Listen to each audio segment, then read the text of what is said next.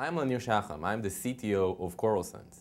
Now I'm going to talk to you shortly about how we in Correlsense have solved the big problem. What is the big problem?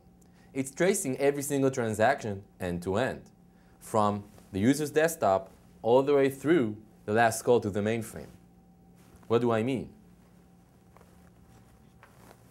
Every single user request departs from the user's desktop. That may be a web browser, a FAT application, or a terminal accessing a Citrix server or an RDP server.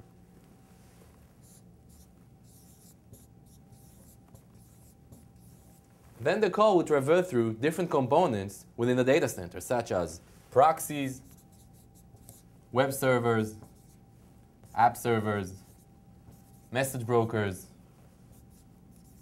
databases, mainframe, and may continue to other external applications as well.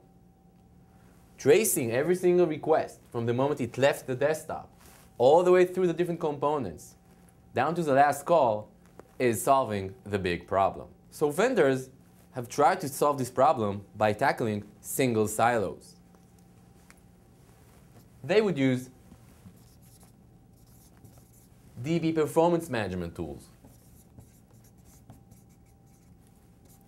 Java or .NET diagnostics,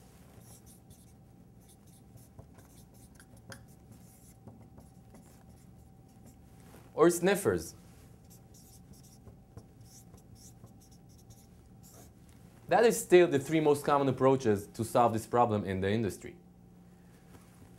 DB performance tools only see the incoming SQL calls to a database.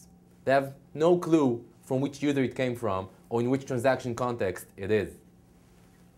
Java and .NET profilers are just what they are, Java and .NET profilers. They can only see Java and .NET code, and they apply a lot of overhead, so they're rarely being used in production. Sniffers are capturing network traffic. How can you correlate an end-to-end transaction path just by looking at network traffic?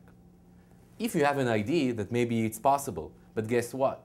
99% of the applications in the world do not have an ID which will follow through the entire transaction path.